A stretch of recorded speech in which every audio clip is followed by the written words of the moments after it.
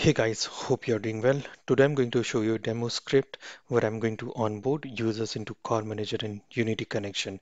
So basically I'm going to create end user for those couple of users and then going to create a Jabber profile and associate the Jabber profile to the end user and also create a voicemail.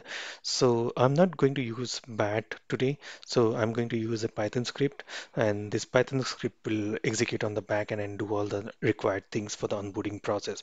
So I'm still working on the script to make it more effective and make it more usable in real-time scenario. Maybe for example, let's say when a new user is created, so it should get the accounts on the back end automatically. So I've not yet found a process to do so, but I'm still working on it to understand and see how can it be done.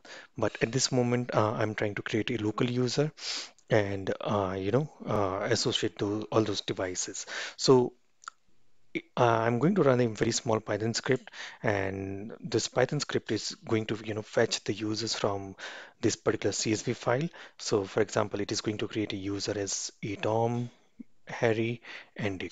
So it is going to create user, first name, last name, and going to assign those telephone number to those users. So now let me show you into the call manager. If you see right now, there are no phones at this moment, or let me show you if there are no route patterns, or if I have to show you the end user, there are two end users only at this moment. Now, if I have to go to the voicemail, you see there are only few voicemail account. There is no voicemail account for Tom, Dick, and Harry. So let me show you the demo script. So I'm going to run this Python script now. Okay, so you see it is completed running the script. Now all the three users should be imported into the call manager. So let's see from the end user perspective here. You see these three users are created locally, Tom, Dick, and Harry. Let's go to this user one. So you see the user has got created and it has got the presence checkbox checked. It has got a control device also associated, which means it has also created a Java profile, and it has also created a primary extension, and then it has associated the end user group. So likewise, it has done for all the other two. So let me show you the Java here. So you see, it has done the basic configuration, like for example, creating a device name, then creating a description. Device will have kept it as default and associated Tom with this particular user ID.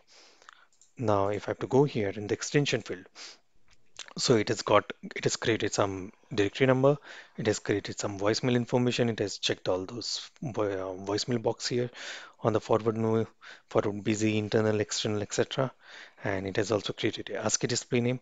So we can still modify, many other parameters. Yes, I've not as created those parameters to, reflect in this particular script.